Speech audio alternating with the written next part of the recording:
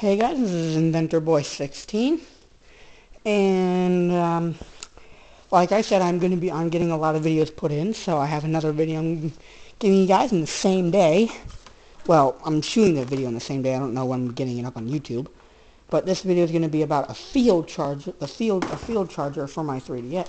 Not for my 3DS, for my Ezip 500, my awesome boss looking scooter. You're probably wondering why the deck is awesome. There's these two wires connected in the engine computer's dock. But right now my deck, I put a coat of spray paint on there, so I'm letting that dry. It's just getting a little bit dirty, so I spray painted it. And I'm letting the scooter charge up. Well, it was charging off the outlet right there and there. I don't believe you can't see it. Yeah, right there. I was letting it charge off of that outlet, but I'm going to demonstrate my field charger for you guys, which is my Everlast portable outlet. So what I'm going to show you guys, that actually does work. And these batteries are by the engine computer's readings. Unplug the scooter so you guys don't get suspicious. By the engine computer's readings, these little batteries are actually at full. They were at low previously, but they're at full now. My charger is handling it rather well. Charging up these batteries. Whoop, don't want to step on the charger. Move it right there. I'm going to give you a demonstration that it is actually capable of powering my scooter now. Earlier, I was having a problem with it because these batteries were so dang low, they wouldn't power it. But if I plug in the clip here, my transformer just went on there. This is the transformer. Let's see. And the thing was, is when I first was trying to use this, my plug or whatever, whenever I tried to use it, it would the charger would go on. It would say the charger's working. The adapter here would say there's acceptable amount of power for it, but it just wouldn't give me that voltage reading. So what I'm going to do is plug it in. See, it's on, and it's making a little bit of a squeal noise. It always does that because that's just it. And it's not plugged into anything right now but the batteries. So you see, it's not plugged into anything. Whoop. Sorry. There's a little bit of a problem there. It's not plugged into anything but the system itself and the battery. The one 12-volt battery that's powering it. And you'll see, I plug it into my scooter and get it in there. The light turned red. And normally, when the batteries there were too low, it would start flashing. Like this would go on. It would turn on green for like a flicker, and then turn red for a flicker, and then turn off.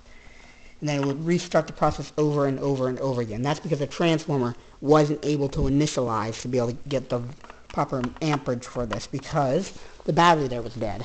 So, just wanted to show you guys that the charger I'm using is working. And I think it's actually cranking it a little bit, I think it's cranking in the same amount of voltage that it would normally. I tried it on something else, like a lamp in my room earlier, when it had the low battery on there, and it actually worked. So, it's doing its job, so it's good news.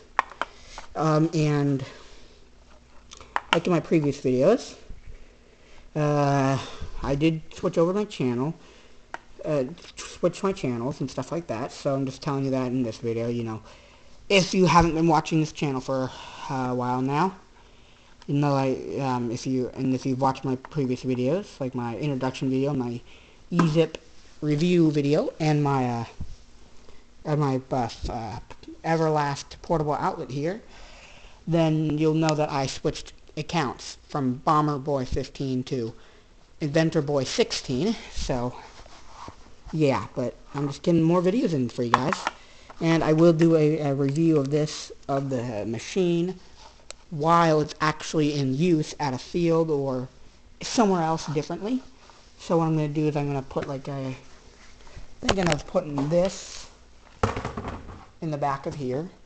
I know it's the freaking Scooby-Doo, the ugly Scooby-Doo things on here. They're really ugly looking, but I don't really care. But I'll have this, and I will get it appropriately attached to the scooter, and I can put my thing in here, my system in here, and as well as my one of my 12-volt batteries. The thing is this does drain that little 12-volt battery rather fast, but with the self-reproduction charger right here, when I'm not using the field charger, I can have this, and it can probably try to give me some booster power or whatever. Get my battery going. You see, it's still not flickering, which means it's still at a high. The battery itself is still enough higher voltage for the system to work, and it's charging the batteries itself now. So this is a complete circuit. But the thing is the way I have these hooked up is right now they're in a parallel. What it thinks right now is parallel. So this battery is actually connected to this battery, and it's thinking that it's a big amount of voltage. And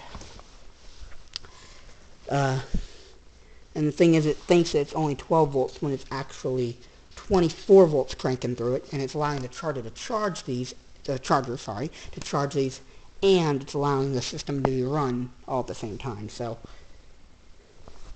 yeah, that's just a little thing to note.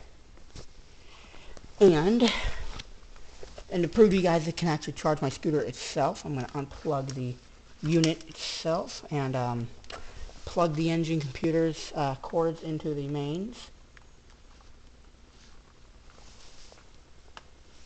I don't know if you heard that, but my charger just made that loud beep like it was finished, and it goes green. You see there? And it's capable of charging my scooter. It's the scooter itself, the scooter's onboard batteries, which is a 1,800 milliamp hour battery, which is really good news. So I'm just gonna plug the system back in, the battery self-sustained system.